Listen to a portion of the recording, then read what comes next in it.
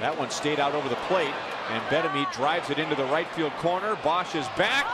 He did not make the play, but he kept it in the ballpark. Francoeur will be waved home. Betemit stopped at second base, so he has his third hit. Francoeur scores his second run, and the Royals lead 6-2. And Brendan Bosch nearly taking down the right field wall trying to make that play.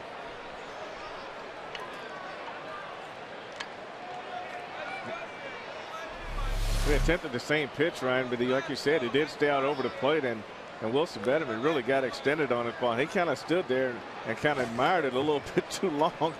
That might be why he had to stop at second base, but Bosch really just overran this ball. Like he had a good shot at making this catch. Just look at the sun glaring off the glasses. You don't know if that played a part or not.